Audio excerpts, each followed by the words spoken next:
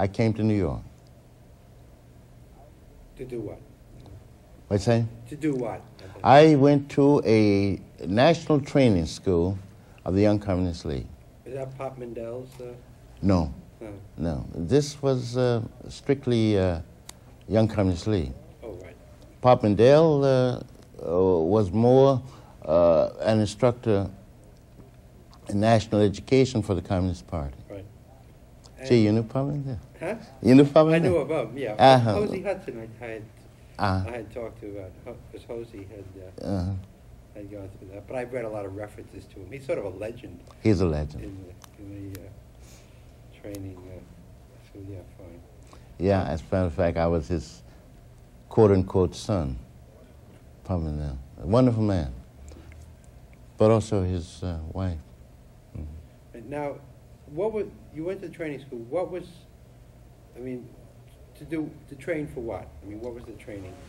Well, it was a training school to understand better the foundations of Marxism-Leninism.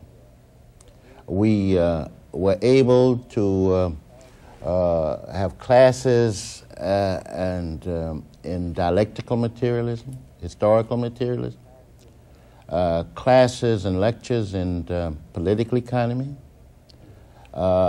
We were able to discuss trade unionism in all of its aspects, the aspect of craft unions, the problems of organizing the unorganized in the mass production industries, which in that day had hardly begun, this aspect.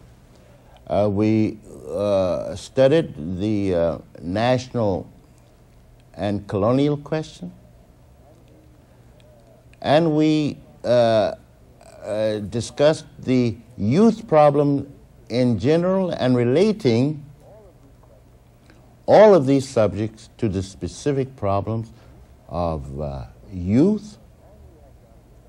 And we had to understand that the youth, quite unlike the adults, would have the task of coming to socialism and communism in ways different than their elders. You see, it was a 6-week school, I believe, and the problem of study there was merely to create a hunger to study, to begin to suggest reading and study of the classics, first of all in the movement, but generally, and to relate Marxism-Leninism to the specific problem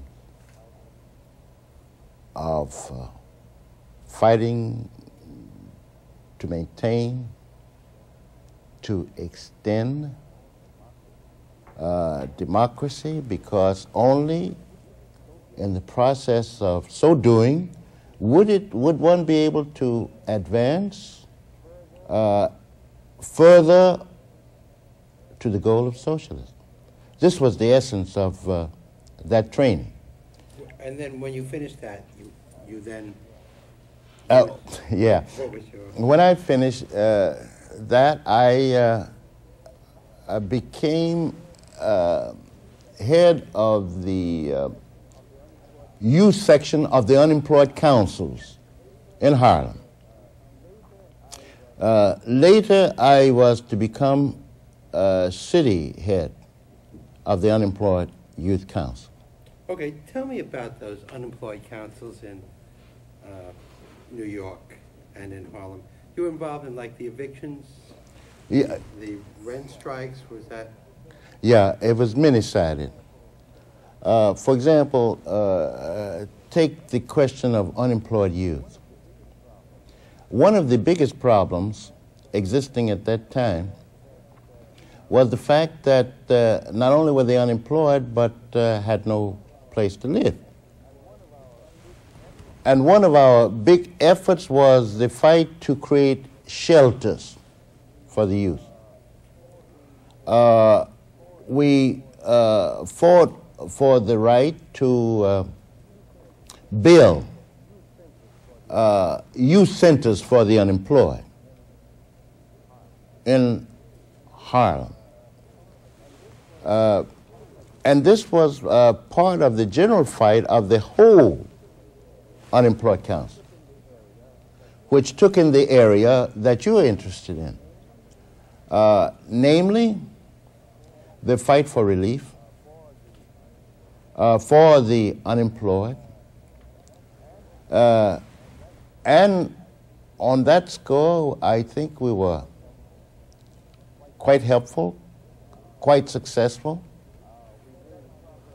We made better progress generally than we did in terms of youth shelters for the youth.